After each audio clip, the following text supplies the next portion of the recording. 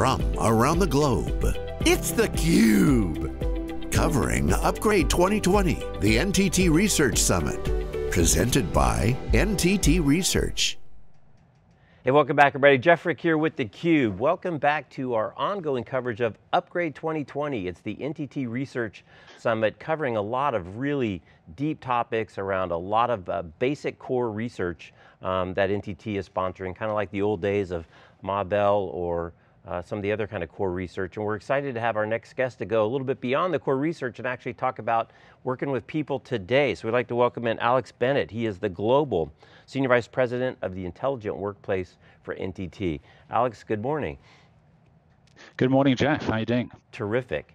So I think for a lot of people, probably know the NTT name, certainly in the States, but are not familiar with I think, the degree of which you guys have this huge business around services and workplace collaboration. I wonder if you can give us kind of a high-level summary of the services angle at NTT, beyond just putting in communications infrastructure equipment.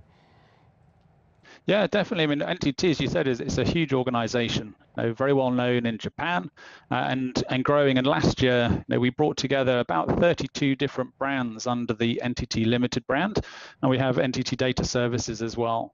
So our role is really to look at the client requirements, the business needs that they have, and be able to provide end-to-end solutions and wrap them with our services to make sure they've got efficiency gains, but also improved employee experience and experience around improving how they connect to their customers as well. Right, right. So obviously COVID-19, what was kind of a light switch moment back in March has now turned into kind of an ongoing new normal. Here we are 6 months plus into this thing, really no end in sight in the immediate term. So people were thrown into the situation where work from home, work from anywhere had to happen with no prep. You've been in the business for a long time working on solutions. So there's the obvious things like security and access, but what are some of the less obvious things that people should be thinking about when they think about supporting their employees that are not now coming into the office? Well, I mean, it's been interesting, right? I've been in this sector for a long time, and a lot of the themes have been the same for the last 10, 15 years. How do we improve employee experience? How do we start to look at things like well-being? How does that have an impact on productivity? And how do you make sure that we make it simple for people to carry out their tasks? Now, something I get asked a lot is this idea of how do we make it frictionless? A lot of the time, people don't really care about the brand on the technology. They just want to be able to carry out their role from whatever industry sector they are and do it efficiently and do it well, but also to be able to interact. I think it's been really important, and this pandemic has brought about this view that people haven't been able to socialize in the same way they have in the past, and work is really about people. The workplace is also about people and how we connect those people into customers and provide efficiencies in that area. So the conversations I've been having in the last 6 to 7 months, it's been quite interesting that the programs they were taking 18 months, 24 months, 36 months over have had to be accelerated and really deployed in about 3 months. And then that's brought about loads of operational and policy concerns. So as you mentioned, as you start to have this new, what we're calling distributed workforce, especially those organizations which have been perhaps more enterprise specific, which are going into carpeted office environments. They've been requested by governments to only work from home. And that's brought about a huge impact to how people work, but also socialize. So from a technology standpoint, you've asked people, right, you're going to work from home. Actually, do you have network connectivity? Can you actually connect with a technology tool like collaboration to be able to speak to your customers, to speak to your peers? What device are you actually working on? So we saw this real drive around what was this sort of immediate business continuity requirement for a secure remote worker. Right. And that brought about other concerns as well. Right. So there's so many layers to this conversation. I'm psyched to dig into it. But one of the ones I want to dig in is kind of tools overload. This idea of collaboration and trying to get your work done and trying to get barriers removed. At the same time though, it just seems like we just keep getting more tools added to the palette that we have to interact with every day, whether it's Slack or Asana or Salesforce or Box, or the list goes on and on and on. And the other thing that just seems strange to me is that, right, all of these things have a notification component. So it's almost like the noise is increasing. I don't hear a lot of people ripping out old tooling or ripping out old systems. So how do you help guide people to say, there's all these great collaboration tools, there's all these great communication tools, but you can't have all of them firing all the time and expect people to actually have time to get work done? Yeah, and look, it's also, some people are used to that. You might have a digital native who's used to using multiple tools, but you'll have others that actually haven't been taught or a learning program about how to use different tools for different applications, and that becomes, that person becomes frustrated, and their productivity levels can go down. I think that what we'd really try and do is understand what are the business requirements by the persona. So if you think of that distributed worker that's now having to work from home and go into the office for specific tasks if allowed, are they a salesperson? Are they actually working in HR? What do they need and what are the tasks they need? I then start to provide the right types of tools and technology specifically for them and make sure they have a learning path that's driven around how they actually enable that technology. But you're right, though. I think one thing that COVID found is that doesn't happen overnight. That's an engagement process. COVID hit and everyone was at home straight away. So we did see this huge transition from what may have been a legacy on-premise application to starting to use more cloud-based applications. And almost everyone was thrown in at the deep end, right? Well, here you go, just get on and use it. And at the same time, they had WeChat or they had other types of applications like WhatsApp. And all these channels were happening, and that also had an impact on things like compliance and security, because all of a sudden you're not using a corporately approved platform and solution, and you're starting to talk about perhaps confidential information that's not in a way that is actually retained inside of a corporate network for the compliance and regulatory components. Right. So it's been a really interesting time in the last few months. Right. Well, so let's just touch on security for a minute, because obviously security is a huge concern. As you said, there's a whole bunch of security, kind of new security issues. One is just everybody's working from home, whether they've got a VPN or not, or they're on their, whatever their cable provider. You don't know what devices they're on, right? There's so many different devices, and two, as these apps have proliferated over all these devices, whether I access Salesforce on my phone or on my laptop or on my computer at work, right? All very different. So when you look at the kind of security challenge that has come from distributed workforce with this super acceleration, how many customers are ready for it? Is this just caused a complete, kind of hair on fire reaction to get up to speed, or are a lot of the systems in the modern systems relatively well locked down, so it wasn't a giant, kind of adjustment back in March? It really depends on the type of company and culture it was before. What we've actually seen from some research we've done very recently across 1,500 different companies, those organizations that have really invested and become more digital disruptors, they've embedded an idea of agility. They've actually already got a distributed workforce. They've already started to move a lot of their platforms and applications to the cloud. They'd started to think about these IT policies and security previously. They've been very successful in how they've been able to pivot and drive this business continuity. I think for others that have been, have large install base of employees, have set policies in place, it's been harder for them to transition. And what we've seen is that they're the organizations that have really tried to integrate some of the new technologies into the old, and that's quite difficult sometimes. So, around security, out of those 1,500 organizations, nearly 70% of them said that they have a higher level of risk and concern about their security and compliance today than they had prior to the pandemic. Right. What also is brought about is this idea of moving from sort of perimeter security, where you'd come into an office and you have this perimeter where the network's secure, the physical location is secure, and you containerize the applications. And you've got to empower your employees more now, because people are going to be mobile. They're going to be using multiple devices in different locations, all around the world. So we're seeing this transition as people move to cloud-based platforms. Security is starting to get embedded into the application. And it goes back to that persona aspect. So you can start to initiate things like data loss protection and rights management about the content an individual has based on their location or the confidentiality of that document or piece of information. So that's where we're seeing this move, is sort of really accelerating to the move. Take the stress away from the employee, embed it into an actual system and an application, and that has the intelligence to work out the security and the compliance on behalf of the individual. Right. No, where I was going to go is there's a lot of conversations now about certain companies announcing that people can just work from home for the foreseeable future, especially here in Silicon Valley. And you mentioned that for some people that were already kind of down a digital transformation path, they're in good shape. Other people weren't that far, and of course all the memes on social media are what drove your digital transformation, the CEO, the CMO, or COVID? And we all know the answer to the question. So I just want to get kind of a long-term perspective. You've been in this space for a long time. I think there's going to be a significantly increased percentage of people that are working from home, a significantly increased percentage of the time, if not 100% of the time.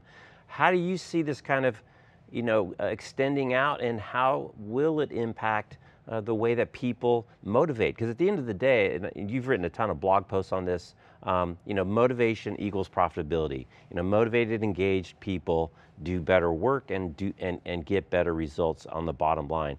How do you see this as it unspools for 6 months, 12 months, 24 months, when there's some mishmash of combination of work from home and work from the office? I think probably the first thing to say is that from the research you've done, we think that's going to differ by different geographies. I mean, it's interesting when you look at areas like India and perhaps South Africa, where the network connectivity home is actually not as good as in Northern Europe or North America. It actually becomes quite hard to carry out your role and task at home, and it can become really frustrating. There's also sort of health and safety components to also working at home. We've had a lot of people, especially the younger generation, who are in shared home, shared facilities. Who's going to pay for the internet, the bandwidth? And actually, you only have your bedroom, and is it healthy to work out your bedroom all day?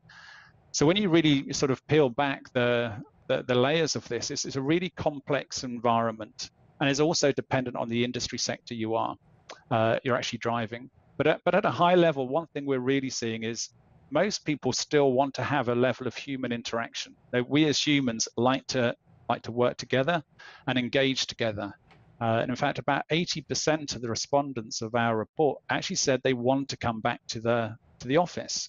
Now, this speaks to this idea of choice and flexibility, because it's not just about coming back for 5 days a week, 8 to 5. It's about going, actually, I've got a task to carry out. It'd be really helpful if I was with my team face to face. Right. And I can come in for 4 hours, book my time in that physical space, carry that out, and then I can go home and do that sort of really the research-based work, which I can do in the safety of my own environment. So that's what we're seeing across the industry, whereas before, I think everyone's trying to build these really nice big offices that looked fantastic and were huge and talked about your brand. Most organizations now are repurposing space because they're not going to have as many people inside of those physical locations, but they're motivating for them to come in for creative work, to be social, to think about how they do cross agile team development. Right. And that's what we're really starting to see today. Yeah, it's really interesting. You think of some young engineer that just graduated from school, gets a job at Google, and you get all your food there, and they'll do your dry cleaning, and they'll change the oil in your car, and they'll take care of everything, and so they're in this little growth of these little micro houses. Well, guess what? Now you don't have any of that stuff anymore. The micro house with no kitchen or kitchenette doesn't look so attractive. But I want to shift gears a little bit more detail on NTT.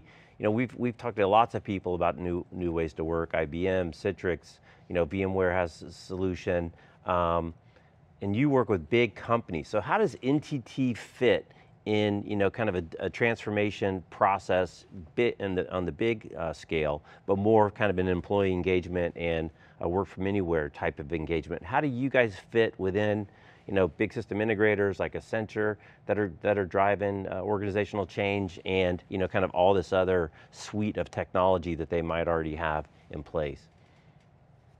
Yeah, I mean, we sort of sit in that role of a service delivery organization as well as systems integrator.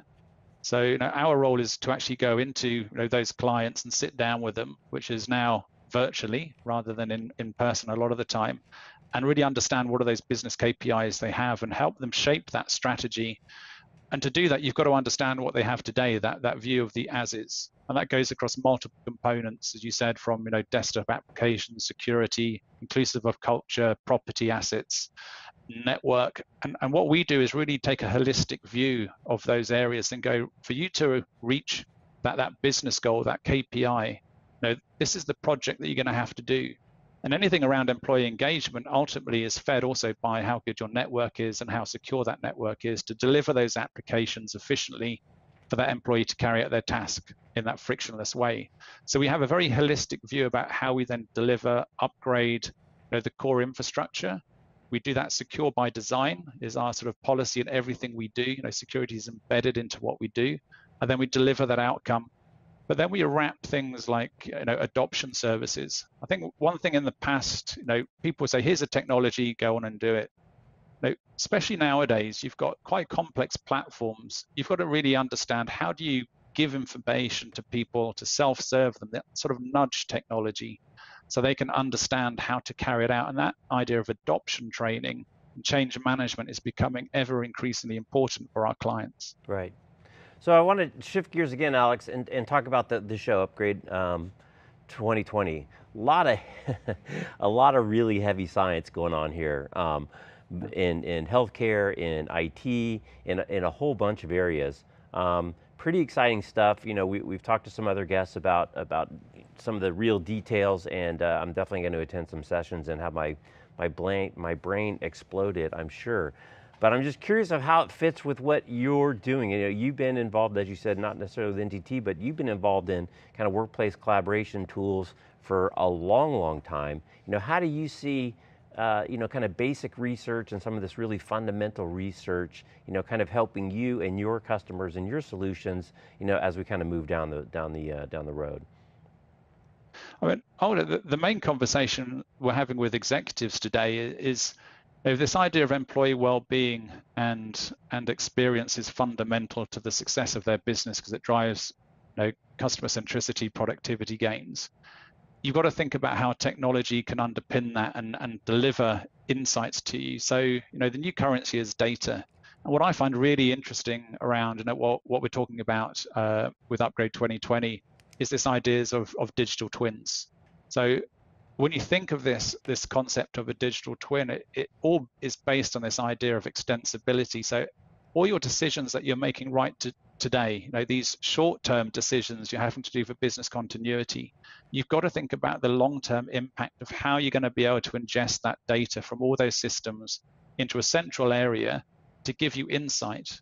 Now, from that insight, you've then got the power of machine learning and artificial intelligence to actually say, right, for this component, how many of my employees really are well? Are they doing well in the productivity gains? And from my property estate, how many of my properties are actually reducing the energy consumption? Are we adhering to our sustainability goals?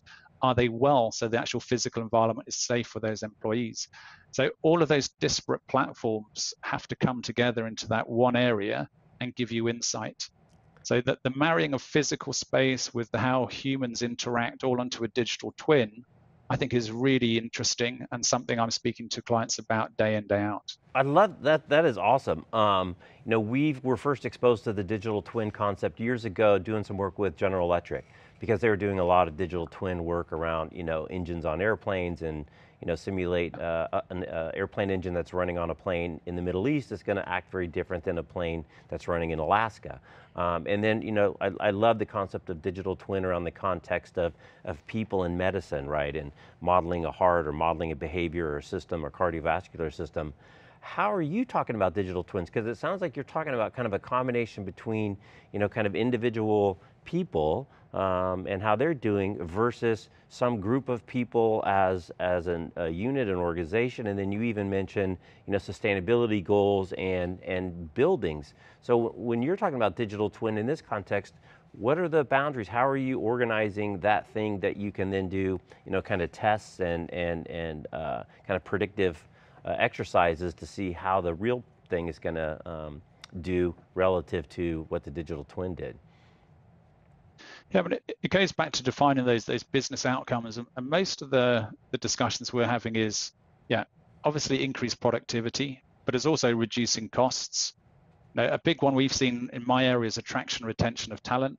Intellectual property is going to differentiate organizations in the future as technology sort of standardizes. But sustainability, again, from the research we've done, is really high up on the executive's agenda. The idea that we as NTT as well, we have a duty to society to actually start giving back a view of how technology can improve the sustainability goal. In fact, we've just become the business avenger for the UN sustainability goal number 11 around that idea of communities and smart cities. So the clients that I'm speaking to, when they're looking at those business objectives, are 10, 15% of my actual costs are associated to my property. We've now got a new distributed workforce, but I've got a huge amount of energy going into those properties. Now we can actually connect now building management systems into that digital twin. We can also start to look at other platforms such as lifts, also all the heating and air ventilation, and start to get the data that allows us to model and predict when certain issues may occur. So as less people start coming in, you'll have occupancy data. You'll be able to say, actually, this location is only being used 30% capacity. We could reduce the amount of space we have, or in fact, we don't need that space at all. And in that space, we know that we're running an HVAC system and air conditioning 100% of the time. You start to actually reduce that, and you can reduce energy consumption by 30%. Now that goes back to this whole idea of extensibility. On one building, that can have a big impact, but across 500 buildings that we at NTT have, that's a significant amount of energy that we can change. Right. And also you can then start to think about the idea of, more a different type of power purchasing agreement with sustainable energy going into those environments. So many, kind of so many interesting twists and turns on this journey since, the COVID hit, and it is going to be really fascinating to see kind of what sticks and, and the long-term ramifications, because we're not going back to the way that it was. I think that's not even a question. Just the last thing on kind of the data. We saw some really, I think, not such great things early on in this thing where, you could put basically a sniffer on and, are people sitting in front of their computer all day. I saw some nasty thing on Twitter the other day. My boss wants me to be on Zoom calls all day long. I mean, do people get it that, there's an opportunity to increase motivation, not decrease motivation by, a responsible use and a good use of this data versus, a potential perception of, well, now they're just big brothering me to death? It's such a hot topic, right? I mean, even before COVID, we had, the GDPR compliance in Europe, but that ultimately is a global compliance, and the West Coast of America have also got a similar one now about what data you're actually keeping about me as an individual, and I should have access to that, and I can speak to my company about it. And is it Big Brother, or actually using that data to help inform me as an individual ways of improving the way I work, or working in a way that has a better balance for me as an individual? And we're having these conversations with our clients right now about how we do this, because they're having to work with workers' councils in countries like Germany, because track and trace does have that view of that sort of Big Brother. Well, where are you? What are you doing? And how long have you been on your computer?